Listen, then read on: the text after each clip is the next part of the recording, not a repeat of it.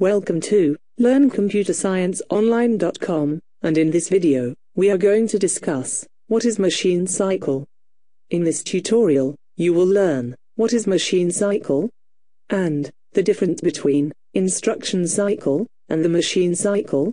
Further, how CPU executes the program instructions and the various steps involved for one machine cycle.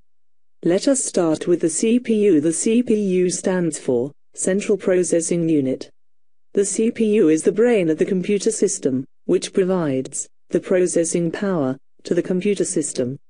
The CPU controls all the operations performed by the computer system, including the activities necessary to execution the program. The machine cycle is the main activity performed by the Central Processing Unit to execute the program instruction. The machine cycle is also alternately referred to as instruction cycle. However, the machine cycle is a part of instruction cycle, whereas the instruction cycle is the process initiated by the CPU to execute one program instruction. Let us now discuss both machine cycle and the instruction cycle in detail.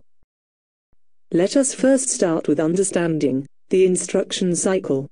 The computer program consists of number of program statements. These statements are also referred as the program instruction. During the program execution, the operating system loads the program into the main system memory, RAM. The CPU initiates the program execution by fetching these instructions, one by one, from the main memory RAM. The machine cycle is part of instruction cycle.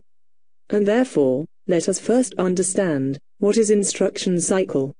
In simple terms, the instruction cycle is the time taken by the CPU to execute one program instruction.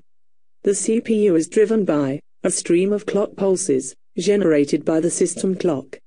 This stream of clock cycles helps the CPU to synchronize all the activities. For each clock tick, the CPU executes a part of the machine cycle. The instruction cycle is the sequence of steps executed by the computer CPU to execute one single instruction.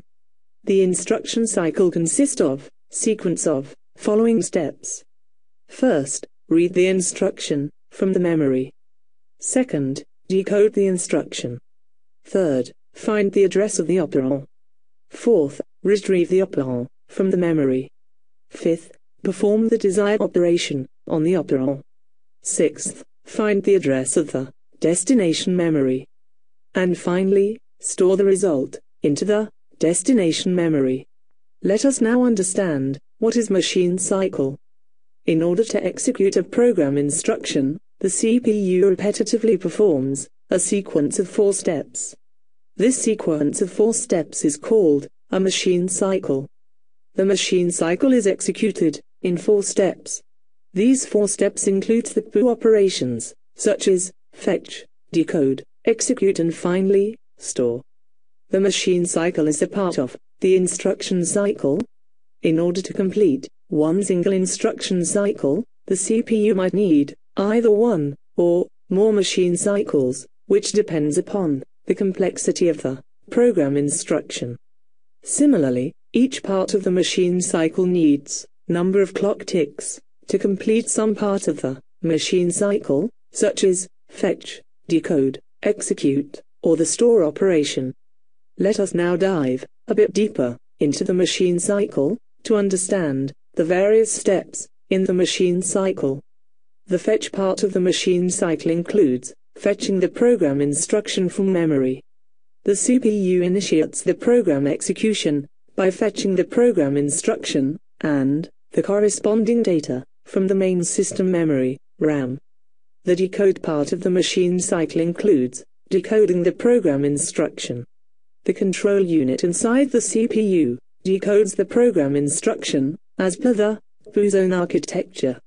Each processor chip implements a set of binary commands which defines the various operations performed by the CPU. This set of binary command is called as instruction set architecture, ISA, of the CPU.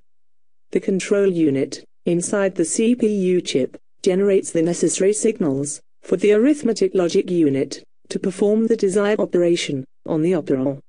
The execute part of the machine cycle includes the actual execution of the program instruction by the CPU. The arithmetic logic unit of the CPU then performs the desired operation on the operand. Each program instruction consists of two parts. First part is OP code, and the second part is the address of the operand. The OP code directs the arithmetic logic unit, ALU, to operate on the data, as per the instruction set architecture of the CPU. The instruction set architecture for a processor chip is a set of binary commands supported by the CPU. The final stage of the machine cycle includes storing the processed data back into the memory.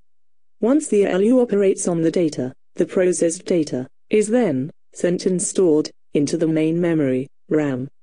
This stored data in RAM can either be sent to any output device, such as monitor, or the printer, or to any permanent storage device, to be stored for future use. Let us now quickly summarize the machine cycle.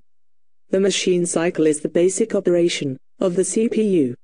The CPU continuously executes the machine cycle while performing the various operations. The machine cycle consists of sequence of 4 steps, which include the CPU operations, such as fetch, decode, execute, and finally, store. Please read the detailed article on our website, learncomputerscienceonline.com, for more details. That brings us to the end of this tutorial. And in this tutorial, we have discussed what is machine cycle. We also discussed the difference between the machine cycle and the instruction cycle, and how CPU executes the program instructions. If you have liked this video, then please give us a thumbs up and consider subscribing to this channel. Thanks for watching, and I will see you soon with another computer science video.